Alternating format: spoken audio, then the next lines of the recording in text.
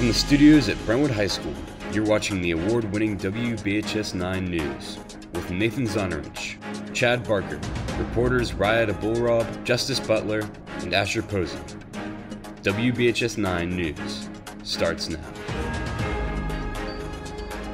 Hello Brentwood High School, I'm Nathan Zonarich. And I'm Chad Barker. Here's what's making news. Students and staff will be wearing masks to class and on the bus for several more months. The Williamson County School Board voted on Monday to extend the mask mandate for all schools through January 19th.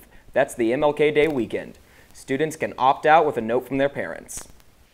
Last week, senior students who are old enough registered to vote in the main lobby during lunch. Justice Butler has more. Last Wednesday, the school hosted a voter registration program. The Williamson County Election Committee had registration forms so that seniors could come and have their voice heard. We're here to register seniors to vote in the next upcoming election. They have to be 18 by election day. And so we have a form they can fill out, or they can go online and register. We have information on voting, and it's very important that they register to vote. Local elections are just as important as presidentials, because that takes care of you locally. The election committee expected a good turnout from Brentwood, which provided a sizable number of young voters. It's very important to register to vote, so your voice will be heard, and if you complain, you've spoken. So, politically passionate seniors finally have a chance to voice their opinions.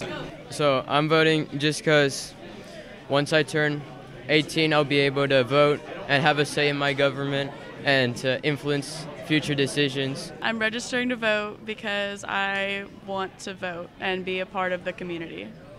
I registered to vote because I believe everyone should try to vote, and I want to be one of those people. I'm excited to make my first choice legally as an adult. Finally, these students have an opportunity to change their community. Justice Butler, WBHS 9. All right, very good. It's not beginning to look a lot like Christmas just yet, but the holiday is now only 3 months away. After being canceled last year due to COVID, the Franklin Christmas Parade is back. It will be held Saturday, December 4th. The theme is Songs of the Season.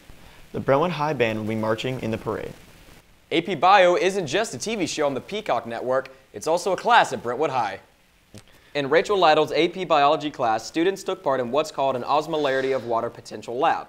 On day one, the advanced placement students cut cores out of potatoes, took their mass, and placed them into varying concentrations of sources solutions, a type of sugar, to sit overnight. The sugar solutions are dyed different colors, so only Miss Lytle knows which is which.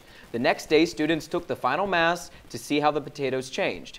Based on that, students can identify which color of solutions was which concentration and calculate the potato's potential for absorbing water. Coming up, what's happening at this year's college fair? And updates on Brentwood High sports.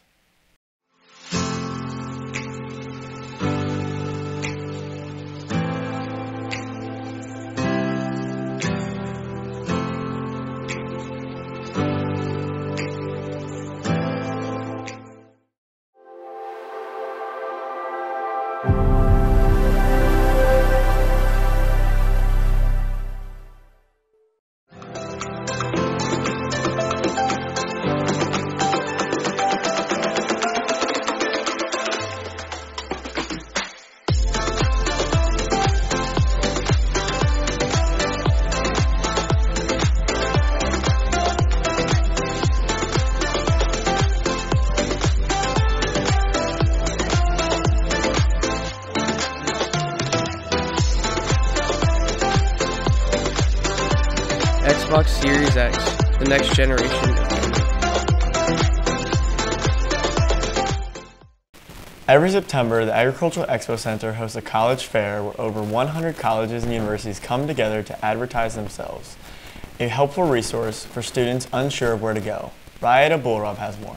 From Alabama to Wolford, more than 115 colleges and universities are represented at the Williamson County College Fair. Admissions counselors from all over come to advertise their respective colleges to potential students. So I come to all these college fairs to get to know you guys, the students, to of course get our name out there for our school and try to see if students are interested in what we have to offer at Belmont Abbey College.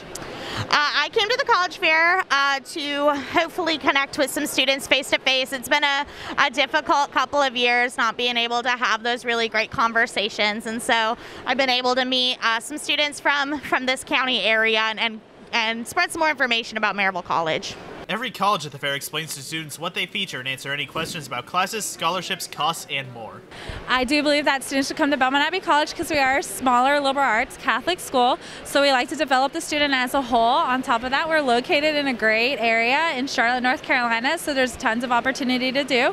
We have over 25 majors, under 50 minors, and room for growth in all areas of life. We're also NCAA Division II. Yeah, we're just a great school overall. The community is incredible, so go Crusaders. Yeah, so Maryville College is a small private liberal arts college about 3 hours away from here, right outside of the Great Smoky Mountains National Park, and all of our students receive a merit-based scholarship, so you'll be starting off on a great foot financially and educationally at Maryville. Colleges are not the only ones making use of the fair.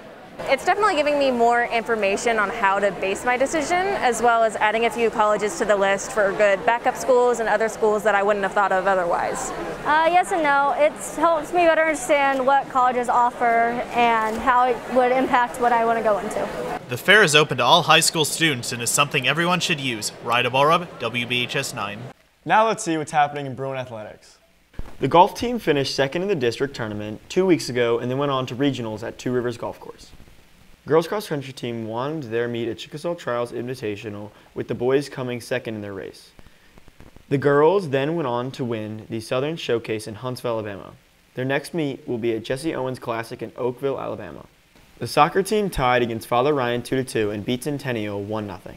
The football team got their first win of the season against Henry County 21-14, and then unfortunately lost to Ravenwood last week in the Battle of the Woods 21-16. They play Hillsborough tonight at 7. Once again, the volleyball team is off to a fantastic start this season with an overall record of 25-4 and an undefeated district record of 5-0. Here to talk more about the volleyball team's success is senior Meredith Moody.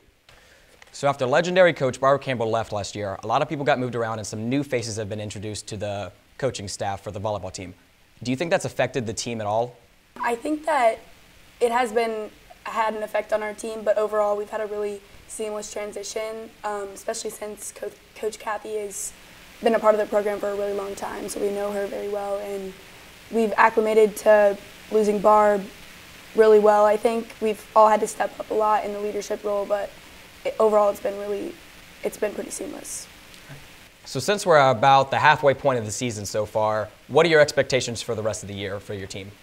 Well, I think that we had some questions, like we weren't very sure if we were going to be able to pull off winning state this year. I think honestly there were some doubts, but after recent success and us showing up and beating people that we didn't know necessarily if we would beat, I think my expectations for this year is basically just to get the 9P and to win state again and continue the streak. So, like I said, you are a senior on the volleyball team this year. What so far has been your favorite memory throughout all 4 years of playing for the Brentwood volleyball team? I think my favorite memory has been the bus ride home from state. I think it was my sophomore year, where I didn't really play that much, but being a part of that, we played music really loud, and the Seagull bus was right next to us, and it was just we were all so hyped, and it was so fun, and Coach Campbell had earplugs in because we were so loud, and it was awesome. We were so close, and it was a great end of the season. Thank you so much to Meredith Moody for joining us today. The volleyball team's next game will be at home against Cookeville at 6 p.m. on Monday. Thank you for joining us. I'm Nathan Zonarich. And I'm Chad Barker. See you next time on WBHS 9 News.